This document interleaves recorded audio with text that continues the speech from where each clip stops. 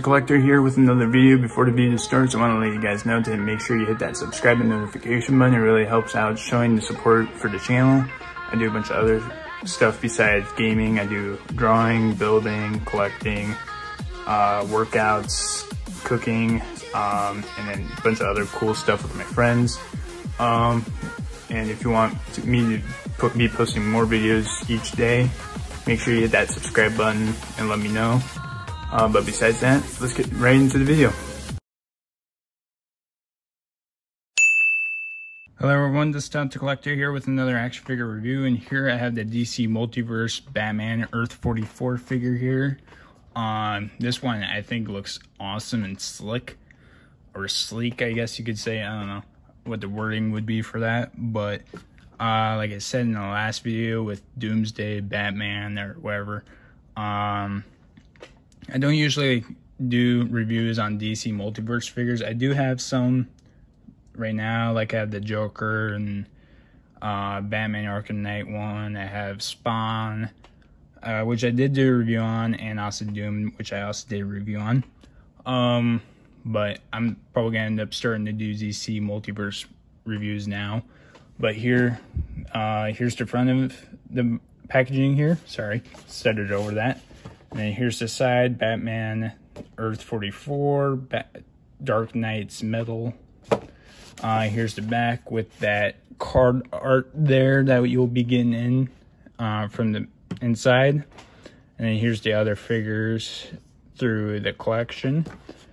Then here's the other side, not much. Here's the top, not much going on there. And then here's the bottom with the DCPI.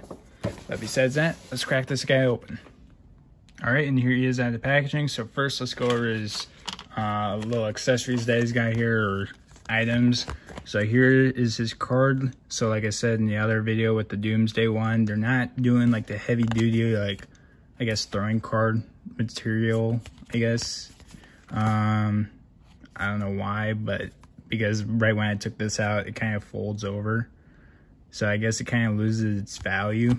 One more thing about the value too. I somehow managed to get these for 15 bucks on rollback at Walmart. So I was actually really happy that I got these figures for that much. When they usually cost like 20 bucks or 25 sometimes. And these guys are, I think I heard, are going to be hard to find. So here's the art there, and then you get the what type of Batman he is, Earth-44. And then here's the back with like some little descriptions and first appearance, real name, all that stuff here. So there's that for you. And then he comes with these display holders for him, or to make him stand up, I guess, more securely. So it has the DC logo varnished with that little peg there, and just peg it in to one of his feet there. But I'm not going to, because I'm going to review the figure anyways. And it comes all DC or McFarlane figures. Oops, I moved my camera.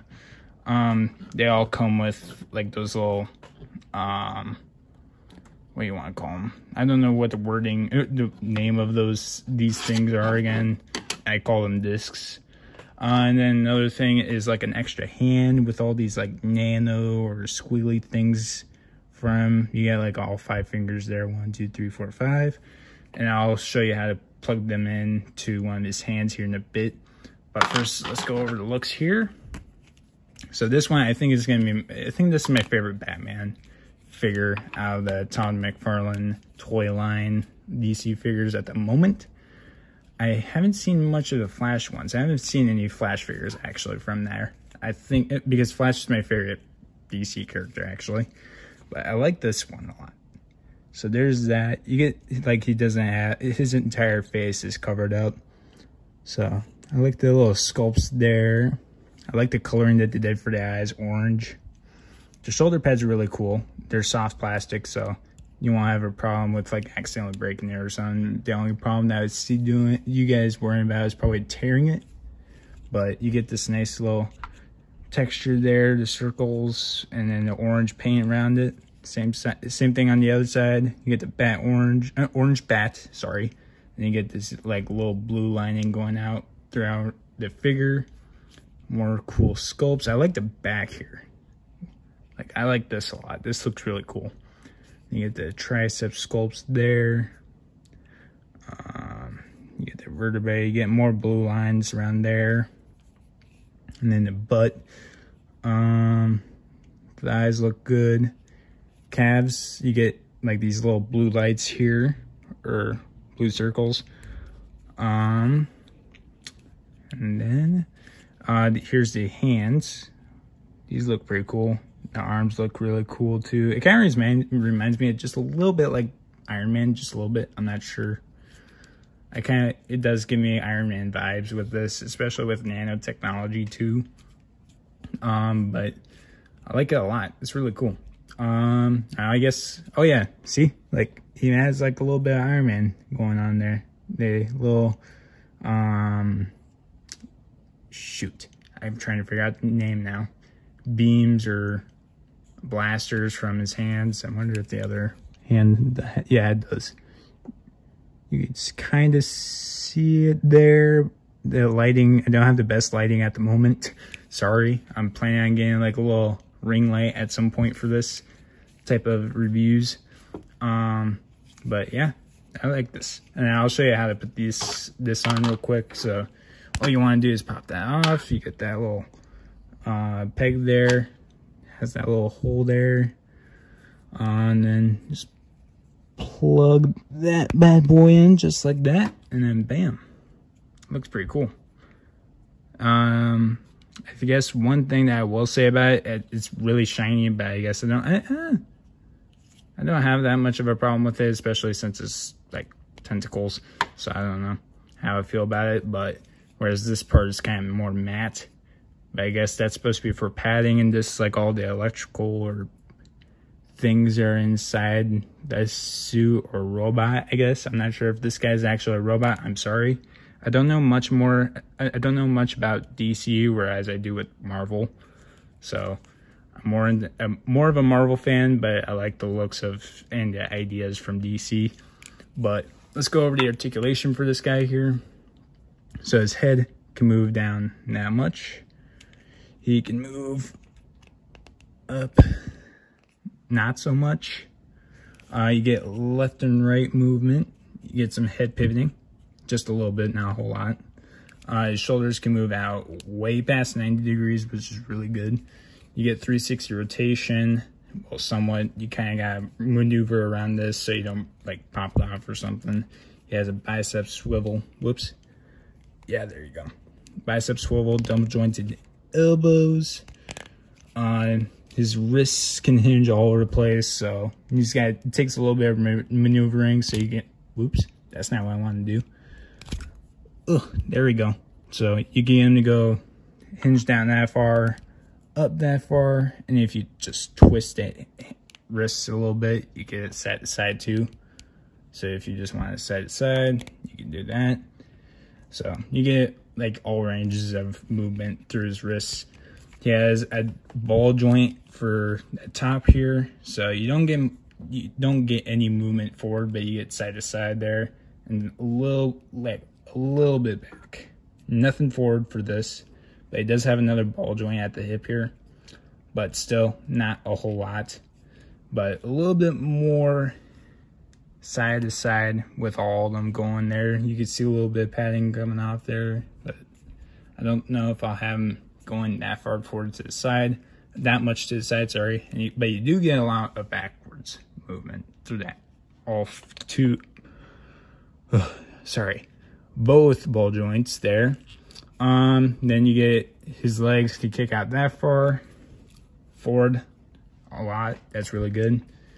Backwards a lot, way better than most figures actually.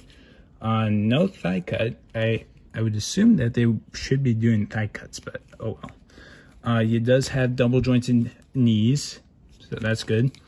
His ankles cannot hinge down a whole lot, unless, yeah, it doesn't move down that much because this kind of gets in the way, but it does hinge up just a bit, and then you get a nice ankle pivot. And then you get these toe joints here, so you get weight back like that. But I'm not sure if anyone will ever do that. And then goes back to normal. So in my honest opinion, I think this guy looks really cool. The only problem that I have with it is probably just the ab crunch. Whoopsies, that's not what I wanted to happen.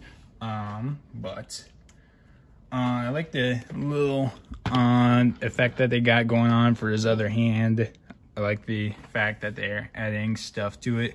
I just really wish they would go back to more of the higher value cards, because then these could be worth something someday instead of like being bended like that and then it loses their worth, I guess. But besides that, I like the texturing. I like the paint apps. They did really good. They're really crisp. I still don't know how I feel about the different matte. Like this is matte, this one's shiny. I don't know how I feel about it.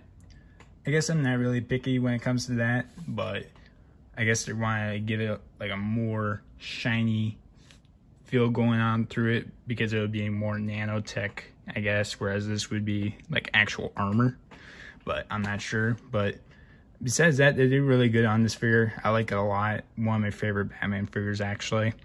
But besides that, that's all I've got. Alright, I hope you guys enjoyed the video. Make sure you check out my buddy's Instagram page at Highlight Photos. He does really cool photos. Also, my two best friends that I usually play Call of Duty with, sometimes with other games.